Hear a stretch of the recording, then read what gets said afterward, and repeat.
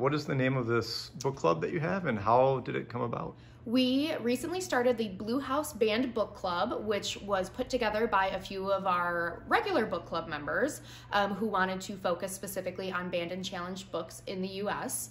And the really big, initiator to really get this started right away was the challenging of homegoing in Kenosha.